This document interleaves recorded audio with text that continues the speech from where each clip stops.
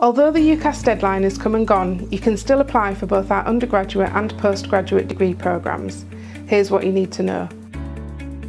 Whether you're applying straight from a school or college, or are over 21 and therefore classed as a mature student, if you've not already submitted a UCAS application at all, then you can still do this now. You don't need to wait for clearing to open, and we still have places across our programmes that you can apply for. However, if you have already submitted an application, listen carefully, as this is where it gets trickier. If you didn't use all 5 choices on your UCAS application, you can still add University Centre Askham-Bryan as long as you do this before the 30th of June and you've not accepted or declined any of your offers. If you originally applied to just one choice, all you have to do is pay the extra £6 in track to allow you to add more.